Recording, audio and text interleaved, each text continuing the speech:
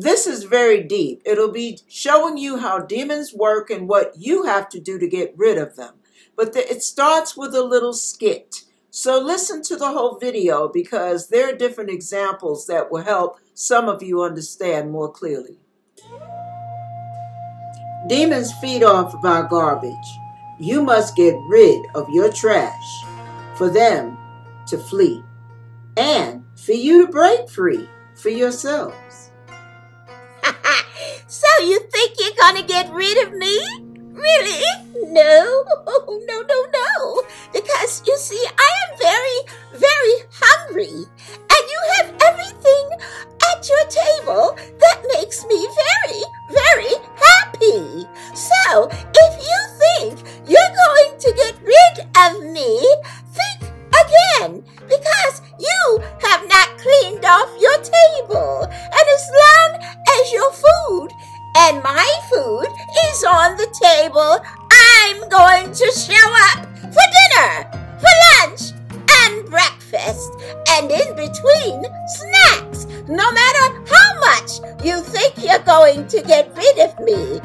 Your little sins, your little desires, and all those people that you're not ready to let go of, and all those extracurricular activities that you're not willing to stop engaging in or at the dinner table. So, yes, I'm going to feed. Thank you. Pat with Pat's 2 cents. I want to share some things that a lot of us don't think about. A lot of times we allow those things in our lives, or we let things slide, or we don't confront issues that we know we need to deal with, but we just don't feel like it because sometimes it hurts too much to deal with some things. But let's say this. Let me tell you a little story. You know, I'm good for those stories. Maybe you'll see what I mean. Years ago when I twisted my ankle, the ambulance had to take me in. And I ended up getting a cast on it. And the doctor told me that once he took the cast off, I would have to flex it, put heat, put cold, do all that, and work it so that it can heal as well as possible. Well, one thing we've learned in biology in certain types of classes, that when blood rushes to an area, it's something about the life-giving blood that helps the wound heal quicker. So what I did after they took the cast off, my ankle was very painful, but I would go to Jack LaLanne's back in the day when those gyms were still open. And I would get into the hot tub and the water would be bubbling all around. That in and of itself would hurt my ankle so bad I could barely take the movement. But I knew that my ankle needed the massage. And that was the only massage I could stomach at the time. You know, something can hurt you so bad it could almost make you feel like you're about to regurgitate. So here I am putting my ankle in the hot tub over and over and over for 10 minutes, 15 minutes, 20 minutes. Got to the point where I started inching it over to the jet, where the water rushed even harder.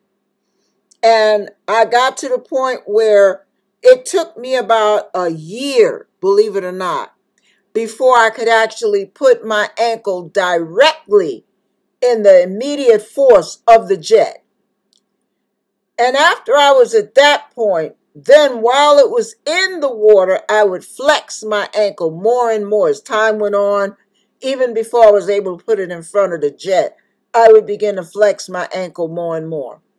So by the time I could hold my ankle in front of the jet without feeling any pain, that was about 2 years down the road. But guess what? After doing all that, in spite of the pain, it eventually got rid of the pain altogether. And after all these decades that have gone by, I have no issues with my ankle. It healed perfectly. But look at all the time, the effort, the extra hours, the pain, everything I had to put into getting that ankle healed to the point where it would have no more negative residual effects. No arthritis, no stiffness, no pain when it's going to rain, none of that. Well, let me share this with you. Some of you want to be delivered by God from the demons that have held you down, that have had you bound, that have had you tied up in knots, that have pulled your coat strings and moved you like puppets. Listen, some of the things that are necessary for deliverance from the control and oppression of demons is, number one, confession, honesty. Number two, obedience. Number three, you must continue to resist the devil, because the Bible says if you resist the devil, he will flee. So I want you to hear this little story about a skunk in his backyard. Check this out. This skunk came out of hibernation.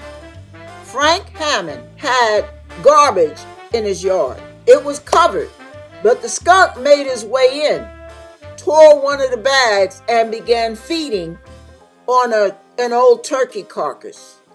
Now, this is the crazy part. Why did that skunk have every right to be in that garbage feeding off of that turkey? Because it was still there. That skunk had the right to survive the best way he could. Part of nature, right? Well, here's the issue with you and me. If you have something in you, on you, around you, if you're being in an atmosphere or around other people or around activities or involved in activities, or even as simply desiring activities that you know is diametrically opposed to the ways of God, then you must understand the demons that don't want to let you go have a right to hang on. Because just like the skunk, the demon has every right to hang around where he is being fed. And if whatever you are struggling with is feeding that demon does not have to go anywhere until you finally decide to obey God at any cost, to crucify your flesh at any cost, to do or die, so to speak. And once you have made up your mind, that skunk, that demon, that stronghold will be broken, baby, and you will finally get rid of your oppression. Amen?